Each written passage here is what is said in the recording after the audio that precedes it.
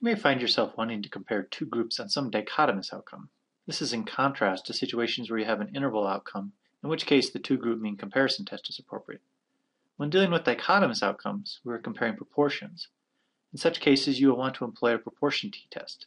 You will either use the two-sample test of proportion or a two-group proportion test, depending on how your data are entered. This video shows you how to run both. If your data are in a wide format, as seen here, each group is treated as a variable. We have two columns, one for the treatment group and one for the control group. A 1 indicates a person was cured, a 0 indicates they were not.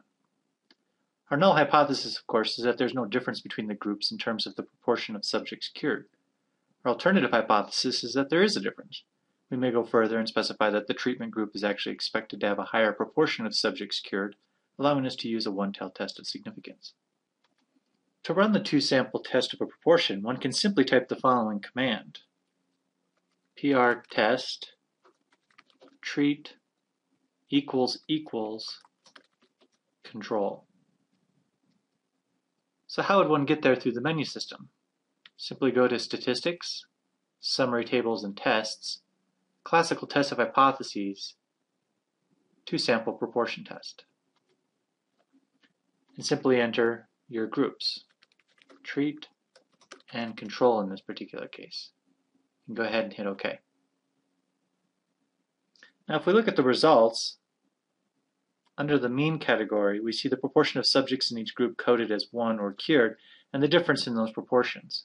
So we have 75% of those in the treatment group are cured versus 35% in the control group, with a difference of 0.4.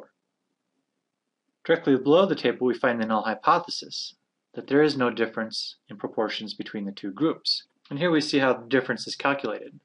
The proportion of people in the control group cured subtracted from the proportion in the treatment group that are cured. We also find the computed z-test, where z here equals 2.5426. And below that, we have the three possible alternative hypotheses. The two-tailed test of significance in the middle, for when one doesn't specify a directional effect, and the one-tailed test of significance on either side for when one has specified a directional effect. We see that the two-tailed test of significance is significant with a p-value of 0.0110. The one-tailed test, where we specify the treatment will result in a higher proportion of subjects cured, can be found on the right. Again, look at how the difference is calculated, and for the ordering of our groups. We are subtracting the control proportion from the treatment group proportion. Hence, the hypothesis here is that the difference should be greater than 0. Looking to the right, we see that that's in fact our alternative hypothesis. And we see a p-value of 0.0055, exactly half that of the p-value of the two-tailed test.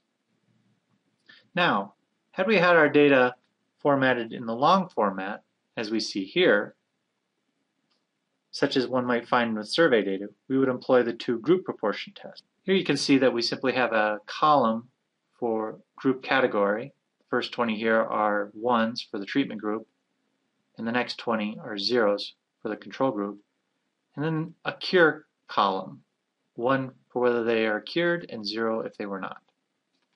The command for the two-group proportion test is simply test cure by group. Again, how would I get there through the menu system? You'd go to Statistics, Summary Tables and Tests, Classical Test of Hypotheses, Two-Group Proportion Test. The variable name is cure, and the grouping variable name is simply group. And go ahead and hit OK. The results are, of course, the same. The difference in tests is merely semantic, and based solely on how the data are formatted. So that's how you go about comparing two groups when you have an outcome that is dichotomous.